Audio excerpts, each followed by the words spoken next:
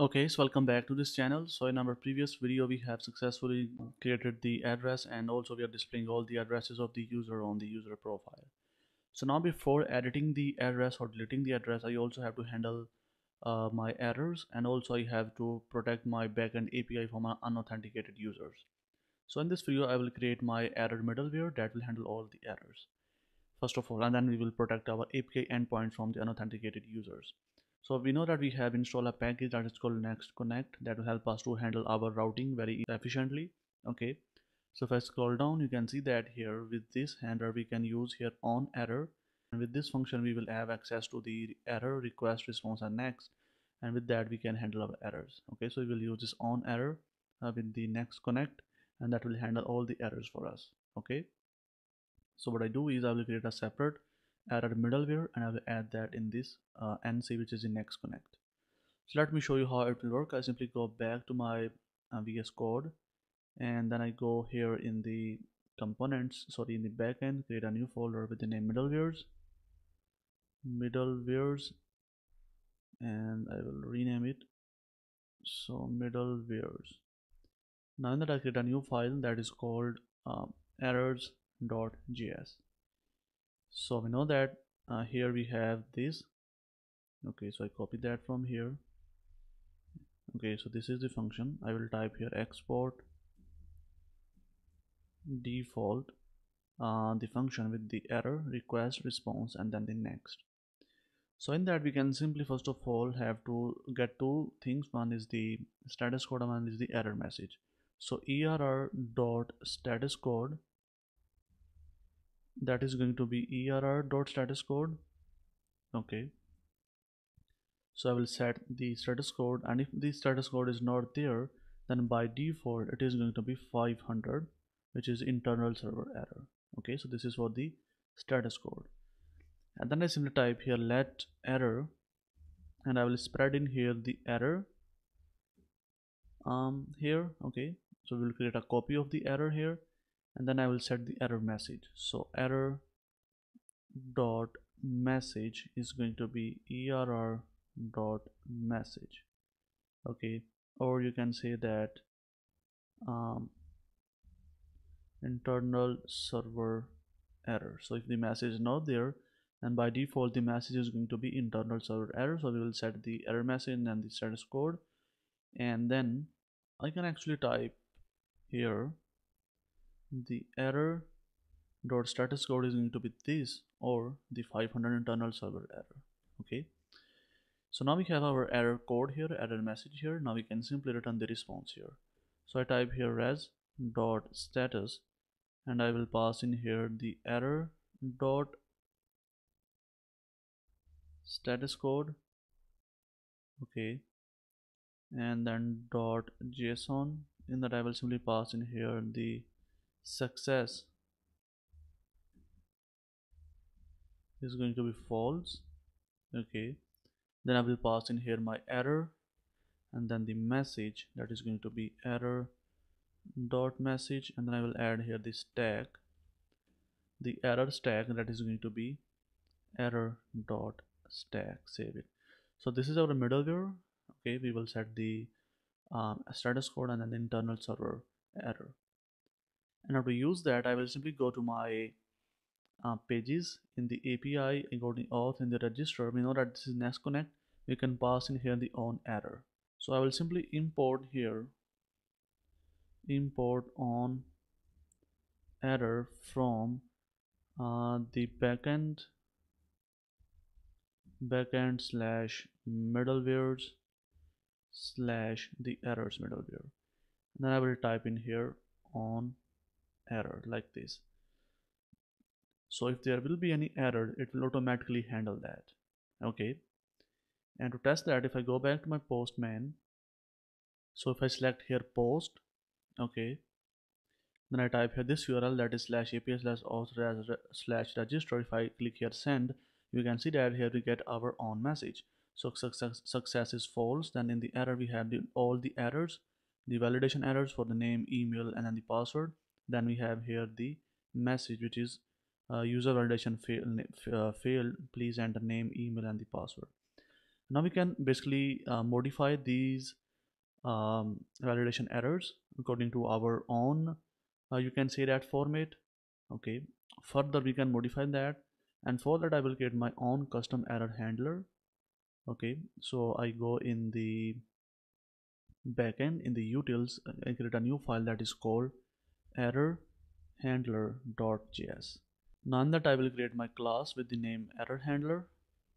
Okay, that will extend the error. Okay, so this is the inheritance. We will inherit from our parent class, which is the error, which is a default class. Then I will create here my constructor. I hope that you know the basics of OOP. I will have here my error message and then the status code.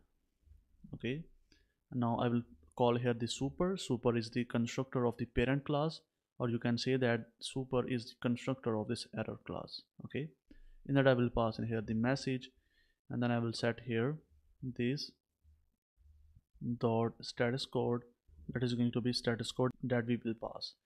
Then I will simply error dot capture stack trace. We will set in here this and this dot constructor. Okay, and that is going to be the we have to actually type that inside the constructor like this. Okay, so we will use this capture stack trace function from the error. In that we have to simply pass in here the targeted object, which is this, and then the constructor options. So in that we will pass this dot constructor, which is this one. Okay, so it will handle all that for us. Simply save it. Now this is our custom error handler. In that we can pass in here our message and the status code, and it will throw the error in our own format. So if I close this from here, now to use that I simply go to my error middleware. Okay, I will simply type here. Now we know that this is validation error, so you can see that this is a validation error. So what I can do here is I can simply check that if the error name is validation error, then we have to um, throw the message in our own format. So what we can do is just we can simply check here that if the error dot name is equal to validation error, then we can simply type here the message that is going to be object dot values. Okay, we will pass in here the error dot errors. Remember that we have here error dot errors. Okay, and then I will map through on all values, and for each value I will actually on here the value dot message. Okay, in each validation error we have the message that please enter your name, please enter your email, and like that. Okay, so now we have our message here. We can simply now set in here error, that is going to be new error handler.